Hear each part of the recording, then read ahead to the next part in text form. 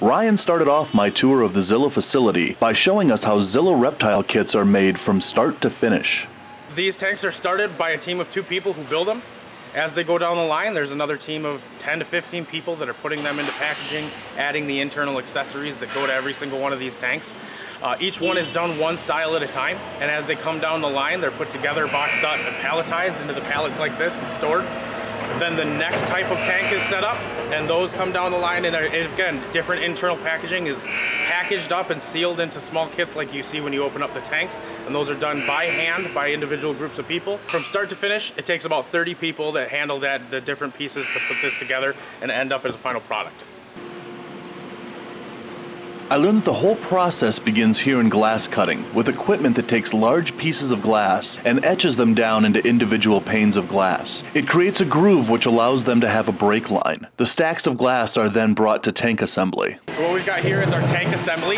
Aquariums for Zilla and Aqueon are built here by teams of 2 people that build each individual tank size one at a time. There's different size tanks that are built here, from 10 gallons all the way up to 125 gallon tanks, all of them assembled by a team of 2 people by hand.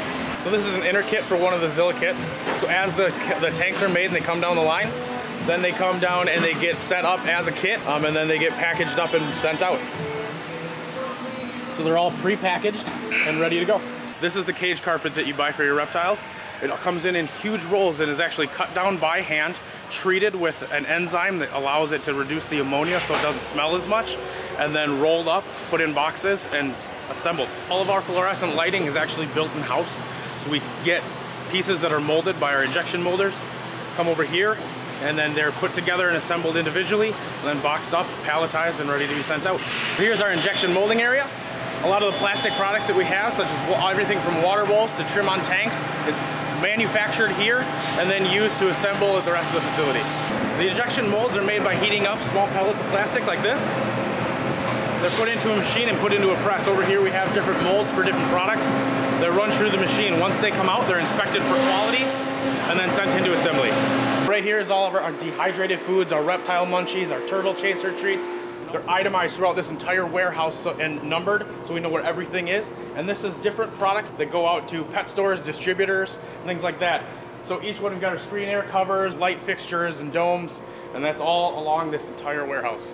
So what this is doing is this is getting all of these tanks together, putting them together on a pallet, and then wrapping them for shipment. This is all the staging where the individual orders are going out to pet stores and distributors. As they bring in orders, you'll see a lot of tanks on one. Another order will have maybe 4 of one type of tank, 5 of another, a case of decor or food, and all of these get palleted up, put on trucks, and sent all over the country. So right now we're about to head into the Zilla lab. This is where we keep all of our animals. We have animals ranging from the stuff you'd find in a standard pet store to some of the rarest creatures in the world, kept here at Zilla.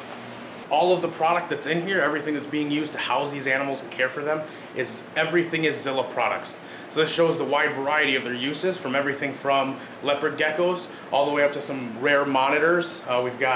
Up here we've got pink-tongued skink. So what we have here is we have a bearded dragon that's actually set up in one of our bearded dragon kits. It's kept in a 40-gallon premium critter keeper, which our new critter cages actually have this really cool door on top so that you can access without having to pull the whole hood off. In the background, we've got a lot of our decor. We put decor in a lot of these tanks to test them. How can they handle the heat that this animal needs, making sure that it's not going to affect the paint or the product, and that they'll stand up over time of getting scratched up and beat on. So these are black-faced tree lizards that come from Sri Lanka. They're a really unique species, and this is one of 2 pairs of these animals that have ever been brought into the United States. We're working with these to hopefully be able to produce them in captivity, as well as to be able to look at how our lighting affects them. These guys need a lot of UVB and specific heat and humidity requirements, so they make a great animal for us to be able to test different varieties of light and different intensities and make sure that our lights are providing them with the right heating and UVB that they need in order to produce calcium and stay healthy. Up on top we actually have our dual heat and UVB basking fixture, which really actually takes the place of a mercury vapor. It's a small unit and it provides both heat and UVB. Alright, so in this tank we have one of the coolest animals that we have in this facility, and it's been an awesome opportunity to even work with these in captivity. In here is Lanthanotus borneensis, which is commonly known as the Borneo earless monitor. These guys live in Borneo, and their habitat's being destroyed at an incredible rate to make room for palm oil farms. In the last 20 years, there's only been about 100 of them ever found in the wild, and we're working in captivity to be able to produce them so that these don't go extinct and they're still around for a long time. They live in a semi-aquatic environment and they spend most of their time in the water. These guys here eat a lot of worms and things like fish, and they're very secretive. As you can see, she kind of just wants to go hide. So most of the time they're hiding under stuff. We're hoping that this year we'll be able to captively produce babies, and it'll be potentially one of the first times that's been done in the United States. And this guy right here, this is our male. You can see the broader head, he's a little bit larger, but otherwise pretty similar. Just a gorgeous animal. So these guys have really small eyes, and as you can see, their nostrils and their eyes are actually closer to the top of their head. And what that's for is they spend most of their time underwater, but they'll, like an alligator or any crocodilian, they'll stick their nose and their eyes up at the surface of the water. And then as rough as they look, they have this amazing velvety feel. The future of Zilla from here on out is to make products that make keeping animals easier. Everyone goes and gets their first pet, and if they don't have the information and the products they need, sometimes they lose that animal and they lose interest. I want to make sure that our products grow with them as their hobby does. So every kit and every product that comes out is going to help people to maintain a healthy animal and have it for a long time so they can grow that interest and come back and get the next generation of products.